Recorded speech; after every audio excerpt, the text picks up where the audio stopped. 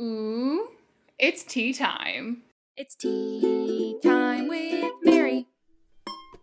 Hello, good morning. Welcome back to Tea Parties on the Internet. I am your host, Miss Mary Lou, and it is so lovely to see all of your beautiful, wonderful faces back on the Miss Mary Lou channel. Happy 4 years of YouTube, my loves. I cannot believe that it has been this long. We are going into like our 5th year.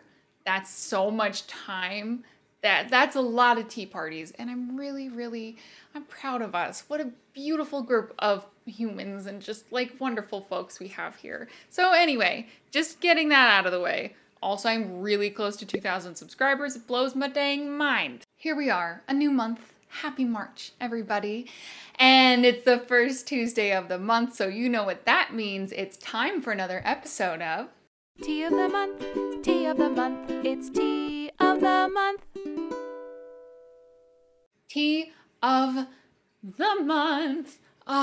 I'm still, confession, I'm still going through some of my teas from Christmas because I get a lot of tea for Christmas. I'm not complaining. I'm easy to buy for, you know, and I have this gem that is just, it's so good. And the only reason it's still around is because it comes in like a 3-ounce bag.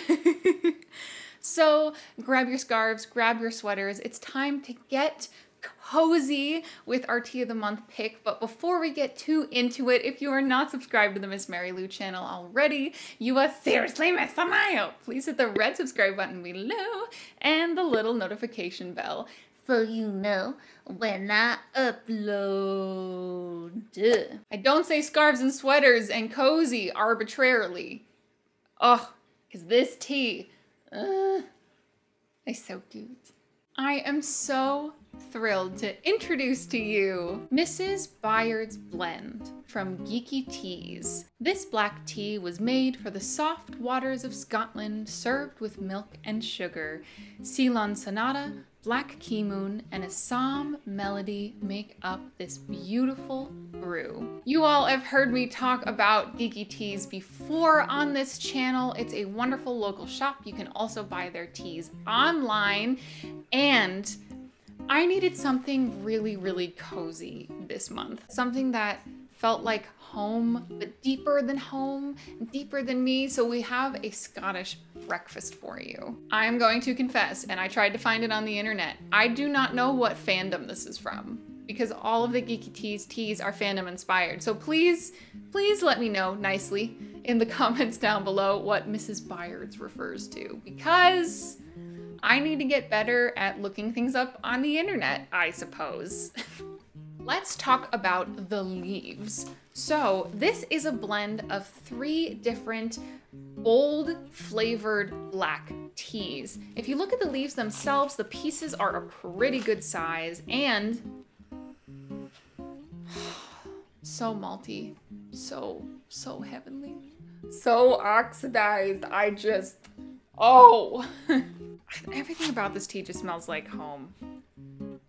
I don't know if I'm Scottish at all. I am Irish, for sure. But just there's something so cozy about this tea, and since it is so strong, and I do really enjoy the addition of milk and sugar to this drink. Now, normally I don't really add things that often to my tea, but because of these 3 blends and the way they come together and their strength, I feel like I add milk and sugar to like stretch it out a little more, enjoy it a little more, instead of just like a punch my socks off sort of tea.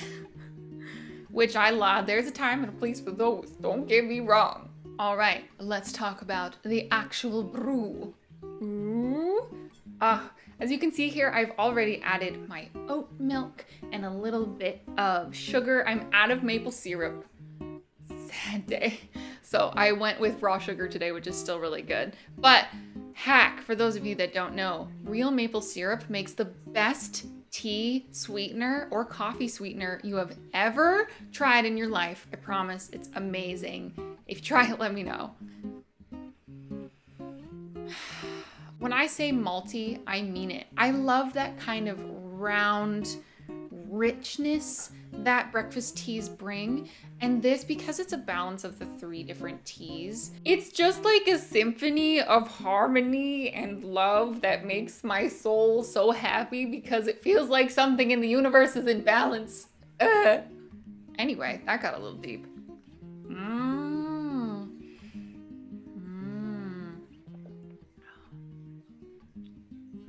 This is lovely. This is everything that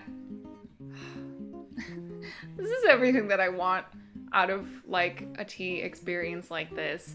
Just obviously warm, but so cozy. There's so much strength in something that is like this, aside from regular caffeine, because yes, it is a black tea, so it's going to be on the higher end when it comes to teas and their caffeine level. But just having something that's so cozy and so accessible, there's such power in that when you can connect with this and have it be an experience, and it warms you in multiple ways, you know? And I needed a tea like this in my life right now, and oh, did I find one. I know on this channel I really love to do beautiful blends with florals and all other kinds of ingredients. If you remember, the last tea I featured from Geeky Teas tasted like waffle crisp. Oh my gosh. But sometimes I have to just come back to basics, what feels good, what nourishes my mind, body, and soul, and this is totally it. It does remind me of something like a Yorkshire tea, except the quality of the tea leaves is way up there. So if you want an experience very reminiscent from across the pond, but with just a little bit more care and love into it, Scottish breakfast teas are really magical. I'm just a breakfast tea fan in general, okay? Also, I mentioned I put oat milk in, and if you did not know, oat milk is like the whole milk of the plant world. It's so silky, it's so smooth. So for those of my lactose intolerant friends, or maybe you just don't want to have some dairy, I super recommend going for something like this, especially with oat milk. It really elevates the experience. It coats your tongue. It's just so lovely. So friends, if you are looking for cozy in your cup, tradition meets elevated feel goodness, all with a little bit of milk and sugar, I highly recommend Mrs. Baird's blend from Geeky Teas. I also encourage you, if you're a fan of breakfast teas in general, to explore. Maybe you've only had English breakfast and you have yet to sort of dive into Scottish and Irish breakfast. If you'd like me to do a video over the difference between English, Irish, and Scottish breakfast teas, just let me know. It's actually really fascinating history. But I don't know about you. I am ready to take on my march with a cup full of love and energy and care and the time that I put into myself just to bring myself this little magical moment. Who doesn't want that, am I right? I'm curious actually, what kind of breakfast teas have you had, and have you noticed any difference in flavor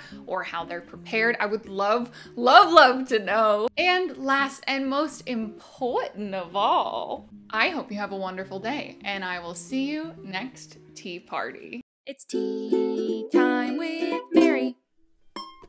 A one, a two, a scoobity-doo-bity-doo. Thanks for watching Tea Time with Mary. I hope to see you real soon. If you want to like, subscribe, and comment, I think that would be cool. Check out my Facebook.com/Tea Time with Mary for all the content that's new, or my Instagram, Twitch, and Twitter.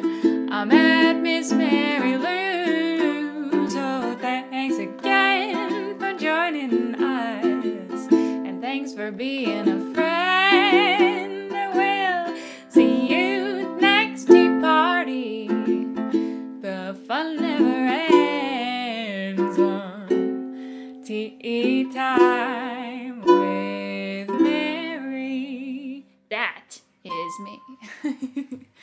What do we think of the new lighting, friends? Do we like this? I might try to incorporate more natural light in, I don't know, experimenting season 5. I need this in my life, always.